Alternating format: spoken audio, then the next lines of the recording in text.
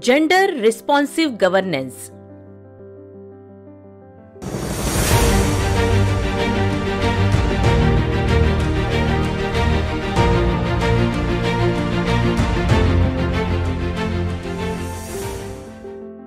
The attitude of society towards women is changing.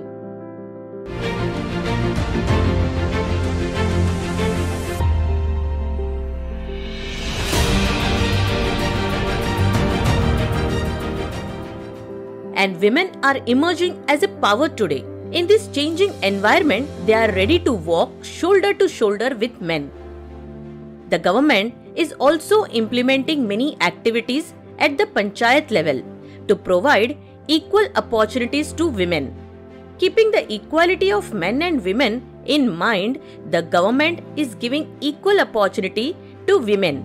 Under the Beti Bachao, Beti Padhao scheme, the government has taken effective steps to stop female feticide and promote female education. An attempt is being made under this scheme to change the mentality that the girl child is a burden by planning for the betterment of girls and providing them financial assistance.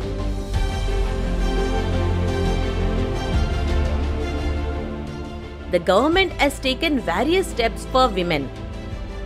Women Helpline Scheme. 24-hour emergency assistance service is given to women under this scheme.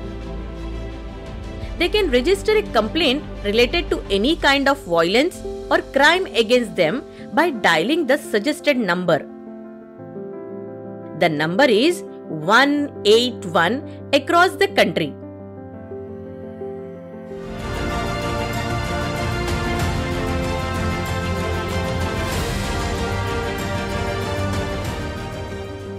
Ujjwala Yojana. Prime Minister Shri Narendra Modi had launched the Ujjwala Yojana in the year 2016. Under this scheme, free gas connections are being provided to the women of our country so that they get freedom from smoke and pollution. This scheme helps liberate women from respiratory diseases.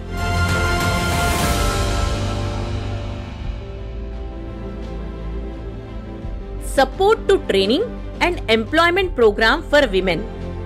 Under the Support to Training and Employment Program for Women scheme, work is done for grooming and enhancement of the skills of women so that they can gain employment or become self-employed. The program educates women regarding various fields of work such as agriculture, horticulture, handloom, tailoring, fisheries, etc. Mahila Shakti Kendra. The scheme focuses on empowering rural women through community participation. Under this program, community volunteers like students and professionals provide information to rural women about their rights and welfare schemes.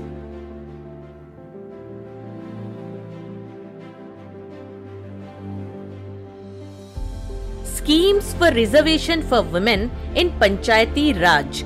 In 2009, the Union Cabinet of India announced 50% reservation for women in Panchayati Raj institutions as an attempt by the government to improve the social status of women in rural areas. As a result, various women were elected as Gram Panchayat presidents in Bihar, Jharkhand, Orissa, Andhra Pradesh and other states. Acts passed by the Parliament for women empowerment. Many acts also have been passed by the Parliament to empower women with legal rights. These are as follows. Immoral Traffic Act 1956, Dowry Prohibition Act 1961,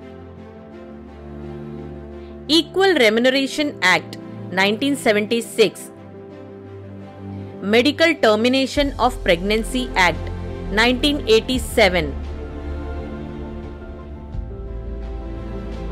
Conception and Prenatal Diagnostic Techniques Act 1994, Prohibition of Child Marriage Act 2006, Sexual Harassment of Women at Workplace, Prevention, Prohibition and Redressal Act 2013. Government initiatives alone will not be enough to achieve the goal of women empowerment and equality.